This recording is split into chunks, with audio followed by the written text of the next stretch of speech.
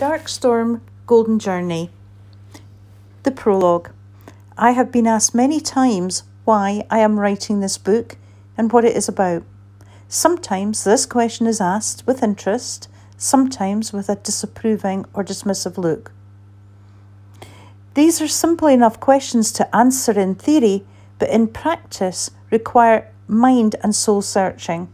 Who am I? What have I done that warrants the writing of a book? What have I got to say that others might want to read? You want to know the future, said the gypsy, whom I met by chance. Startled, I stared at her. You've known since you were a child what you would like to do one day. Write the book, she said, and with that dismiss me.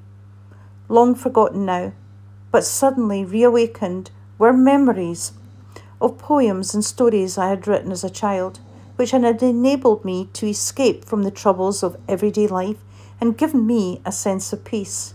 Now I laugh with joy at the idea of this book. For several years I'd been writing on all sorts of different subjects, and I'd often wondered what I would do with the information. What was it all for? Now I had a clearer picture.